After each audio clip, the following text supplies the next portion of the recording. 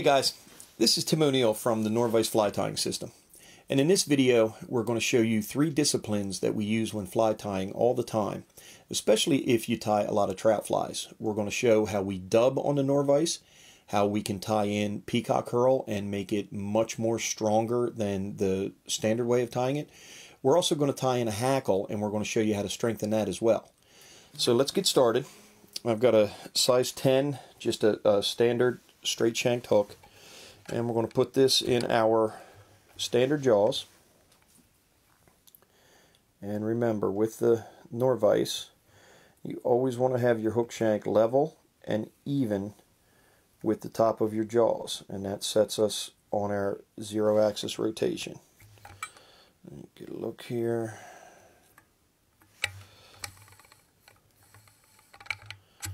And let me drop that down just a little bit.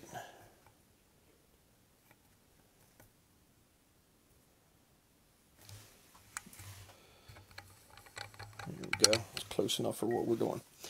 So the first thing I'm going to do is I'm going to tie off my thread, and I'm going to lay down a thread base.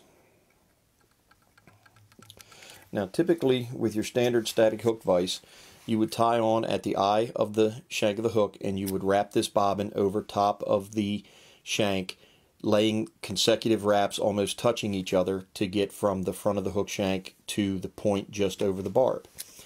With the Nor-vise, we do things a little differently. Being able to rotate the hook on a center axis of rotation, we can hold the bobbin still, and we can spin the vise, and we can rotate the thread on, and I can go up and down and lay down however much of a thread base that I want to. That's one of the benefits of being able to rotate or spin the hook as opposed to the hook being static and using your hand to wrap over the shank.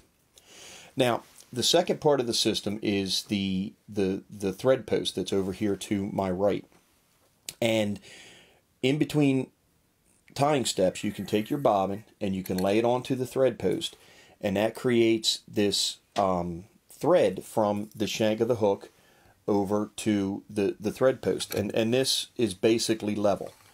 So when we dub on the Nor-vise, we do it a little bit differently.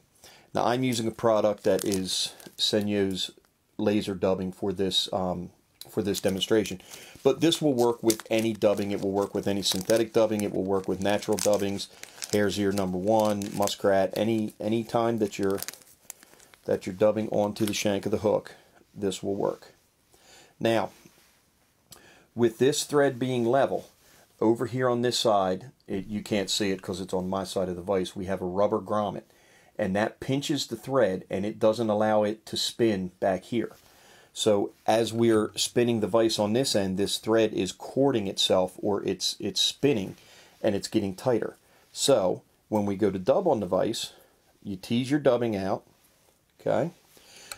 You activate the rotary function of the vise, you spin the vise, touch the dubbing to the thread, and it will jump right out of my fingers and right up onto the shank of the hook. So now if I want to tighten that up, I can pinch this right here and I can spin the vise, and you'll see what happens right in this area. It will tighten that dubbing up, so I can do a very loose and buggy type of body if I want. If I'm doing a dry fly, I can do a very tight packed body, and that just it's dependent on how tight I cord this thread up after I put the dubbing on.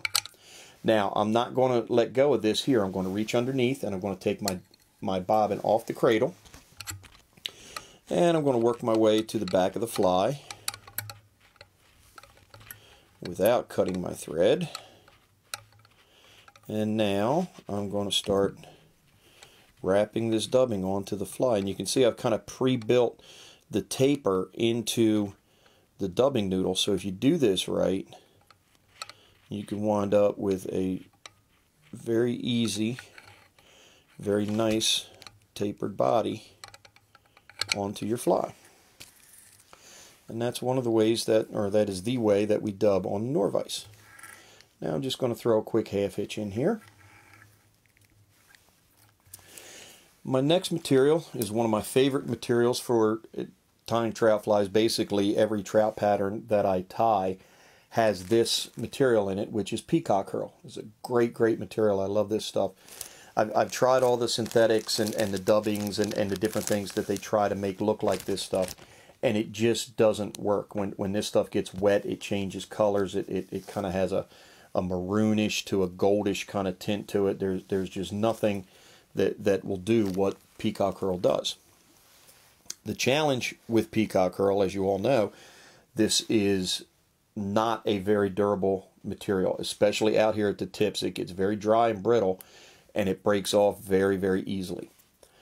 So we've developed a way using the vise that we can use this material and we can reinforce it and we can make it much, much more durable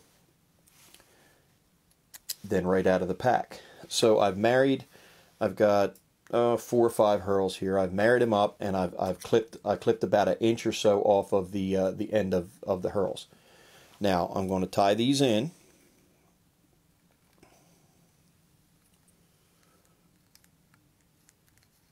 Right there.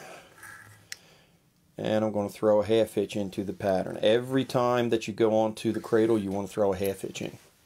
Now, with your conventional static hooked fly tying, you would take this material and you would hand over hand wrap it until you worked your way up and filled the area of the hook that you wanted to use, which is fine. That's the way that we've done it for years, and that will work fine. But with the vise and with the things that we can do with the vise, I'm going to show you a better way to do it. So what I'm going to do here, I'm going to take these hurls, I'm going to lay them out over the front of the hook eye. Now you can see I've got my chartreuse thread here, and I'm using chartreuse thread obviously for demo purposes so you can see the thread. But I've got my thread here and I've got my Peacock Hurl here on top. Now what I'm going to do, I'm going to spin the vise and then watch what's going to happen right in this area right here.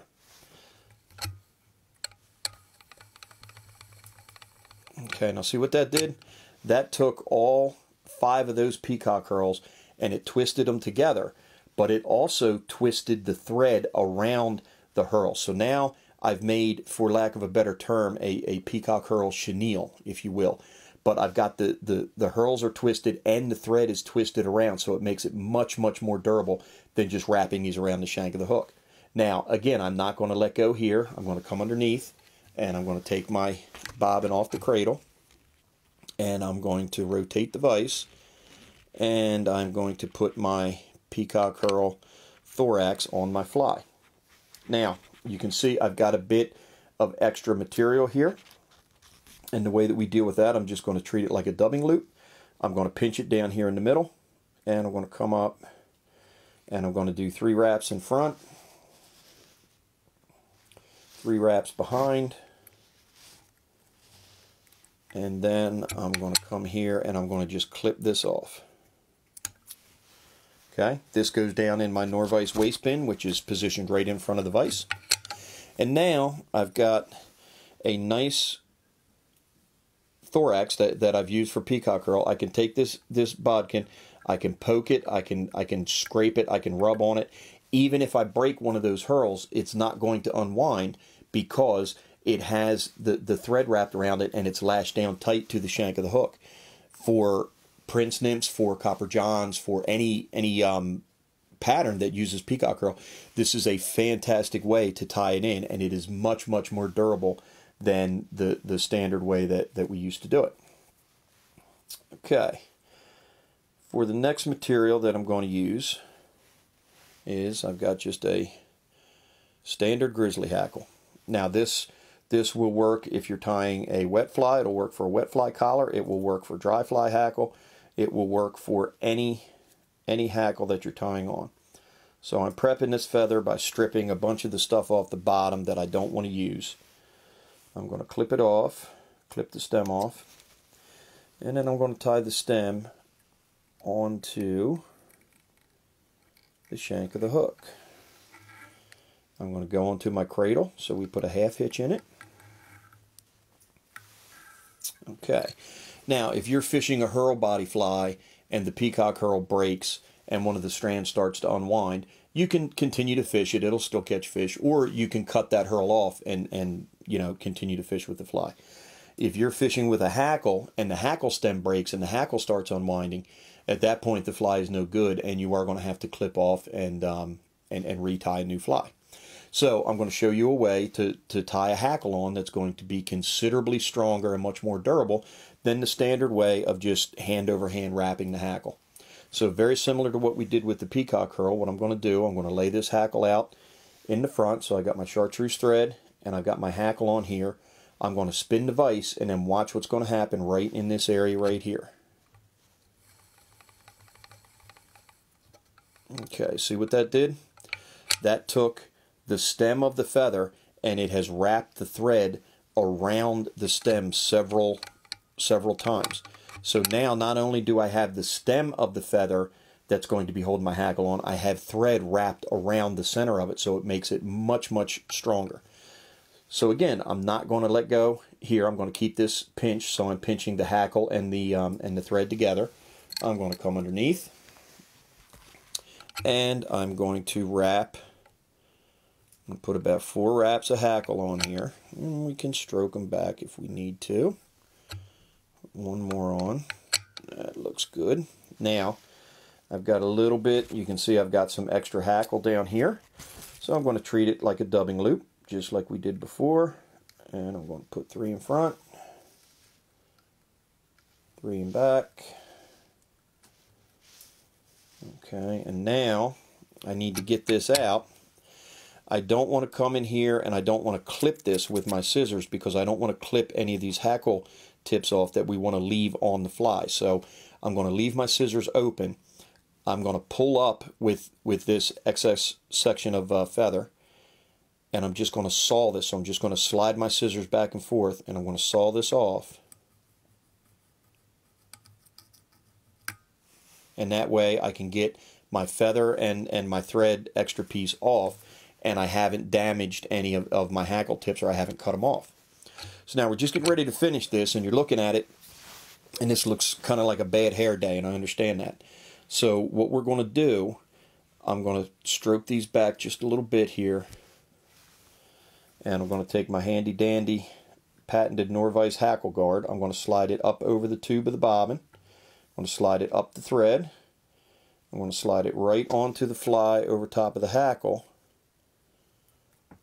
And what that does is that will fold all of my hackle back, keeps everything towards the back of the fly, and then it exposes the eye of the hook so that I can finish wrapping a nice clean head on there. And then I'll go to my whip finisher.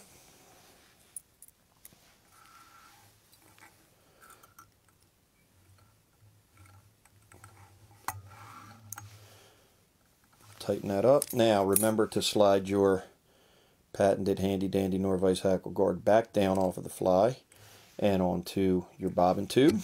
Now we'll clip this off.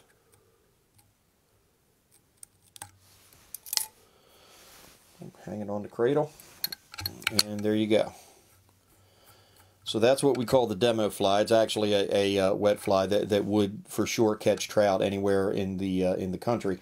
But we've taken 3 disciplines that we do in the world of fly tying, and especially in the world of trout fishing all the time: dubbing, hackle, and hurl.